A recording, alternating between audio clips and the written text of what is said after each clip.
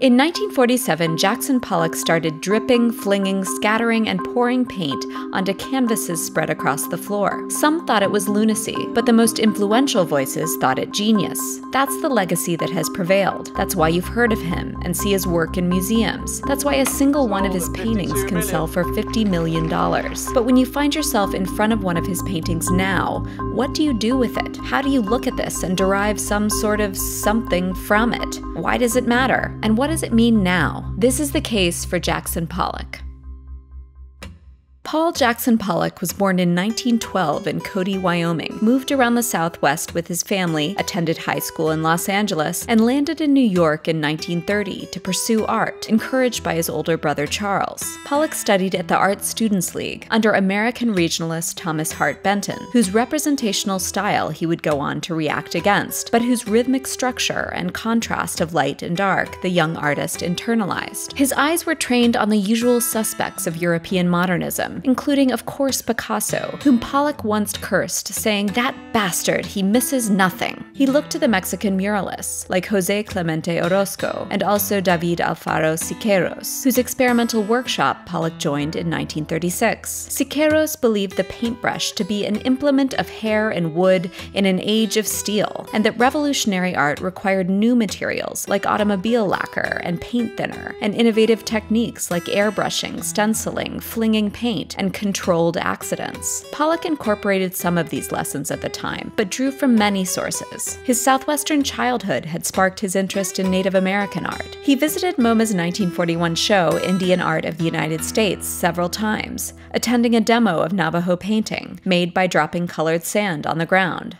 In the early 40s, Pollock was making paintings with imagery derived from mythology and from his knowledge of Jungian analysis. The Surrealists' interest in the unconscious attracted him as well, and he was certainly familiar with their embrace of automatism, or yielding control of the making process to let the unconscious mind hold sway. So it wasn't like Pollock's drip paintings came out of nowhere. Others were doing it too. Arshile Gorky dripped in 1944, Hans Hofmann did around the same time, and Pollock was trying it out in his paintings as well. But his first big break came in 1942 with this kind of work, which was selected for a show at Peggy Guggenheim's gallery Art of this Century, having been judged by the likes of Piet Mondrian, who, having fled Europe during World War II, claimed this was the most interesting work he'd seen in America so far. Pollock's first solo show garnered much attention, his pictures described as archaic, tribal, and of elemental power. Curator James Johnson Sweeney described his talent as volcanic. It has fire, it is unpredictable, it is undisciplined. What we need is more young men who paint from inner impulsion. Guggenheim also commissioned this new talent to create a mural for her New York townhouse, and he produced an epic 19-foot-long canvas that cemented his rising star status and gave a glimpse of the rhythmic forms and loose brushwork that would follow. Pollock's other 1942 break was meeting painter Lee Krasner. They married in 45 and moved out to Long Island near East Hampton, where they set up studios, hers in the house and his in the barn. Pollock continued to begin his paintings with totemic and mythological subjects, but painted over them with layers so thick that the original forms were mostly indistinguishable. By 47, Pollock was spreading his canvases on the floor. Sometimes his initial layer involved brushwork, but successive layers were built up with poured, dripped, and scattered paint, artist's oils, enamel house paint, and aluminum radiator paint. He used sticks, trowels, and palette knives. Sometimes string, sand, or nails entered the mix. Narrative content began to disappear, until all that was visible was the splatters and skeins of paint we all now think of when we think of Pollock. The titles dropped away too, and he began to number his paintings like musical compositions. There was no sketching in advance, but it wasn't just paint flung willy-nilly, at least most of the time. To a considerable degree, he controlled his flow of paint and distribution of color. He knew what kinds of motions and what tools and paints produced certain results. He decided what to cover over and what to let show through. His all-over compositions betray a keen awareness of the edges, and after jags of activity, he would stop and take stock of what he'd done before entering back in or deciding the work was resolved. Pollock once responded to a critic's remarks by telegramming Time magazine, saying simply, "No chaos, damn it." This new work did have its critics. It was described as a child's contour map of the Battle of Gettysburg and a mop of tangled hair. Then and now, people likened his dripping to bodily spillage, vomit, pee, ejaculate. But there were many who championed this radical departure, notably the Museum of Modern Art, and art critic Clement Greenberg, who believed Pollock's drip paintings to be the culmination of the advancement of art since the dawn of modernism, charting, quote, the dissolution of the pictorial into sheer texture, into apparently sheer sensation. Pollock became a larger-than-life figure, thanks to media attention and the revelatory images made by photographer Hans Nemeth of Pollock painting in 1950. Nemeth also made a short film of Pollock at work outdoors and gave us the unforgettable view from below of Pollock painting on glass. Art critic Harold Rosenberg called this kind of work action painting, as Pollock was among a number of artists at the time for whom the canvas could be considered, quote, an arena in which to act. The term abstract expressionism began to be used to describe the work of these artists, who pursued abstraction as a means to convey emotion, each with their own distinct gesture and approach.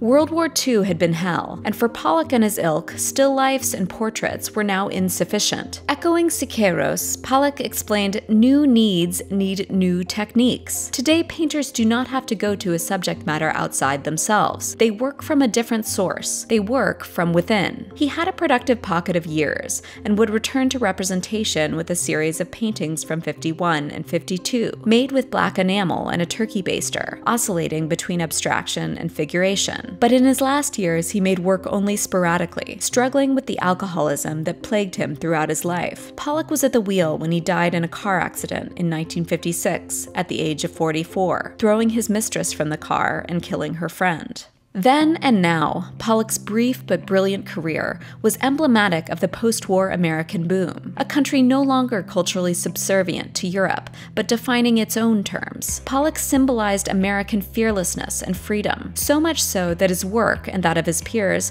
was promoted during the Cold War as proof of what was possible in a democracy, no matter that Pollock had been a member of the Communist Party. There's a tendency to think of Pollock's breakthrough as cutting the 20th century into halves, a before and an after. In 1958, artist Alan Caprow wrote, "He created some magnificent paintings, but he also destroyed painting." Of course he didn't destroy painting. He destroyed some sense of painting as a grand progression of movements from this to that. The medium has persisted, finding other innovations and other audiences. Caprow saw Pollock's legacy as pointing the way forward from painting to everything else, leaving us, quote, at the point where we must become preoccupied with and even dazzled by the space and objects of our everyday life. As Pollock reacted against Benton, many artists reacted against Pollock, against gesture, against expression. As quickly as it appeared, Pollock's signature mark-making became cliched, representing an era in American history when the art was macho and large, the art world was insular and small, and the reputed artists were almost all male and white. But where does this leave us today? When looking at his work, Pollock recommended we, quote, not look for,